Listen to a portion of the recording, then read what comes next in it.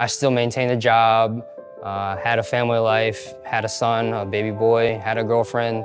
I went from having all these things in about 6 months to being homeless, living out of my car, stealing, robbing people I knew, robbing loved ones, just so that I could get that next bag, do that next shot. I am a fighter, I am a survivor, I am someone you know. My name's Todd.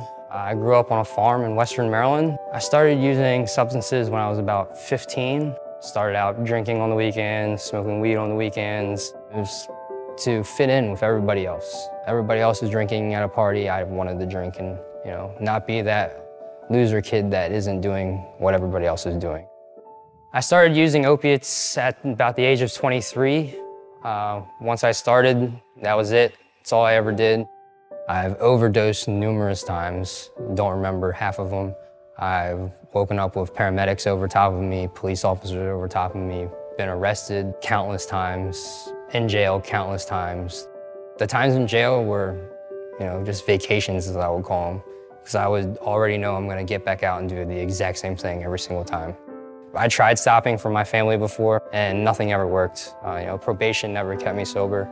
But finally, when I wanted to do it for myself, because I was tired of living the way I was living, I got to a point to where every single morning I woke up not liking the person that I was. I just got fed up with who I was and was willing to do whatever I needed to do to make a change. After the 40 days in rehab, I went to a recovery house for the first time. Didn't know what to expect.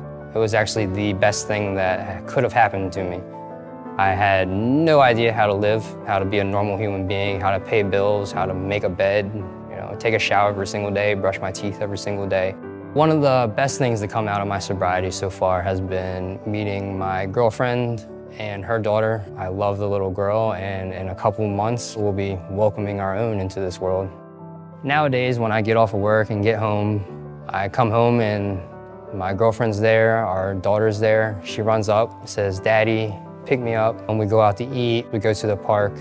The family life that I was always looking for. One of the biggest things in my sobriety is helping other people. When you first come in, there's always somebody there to help you.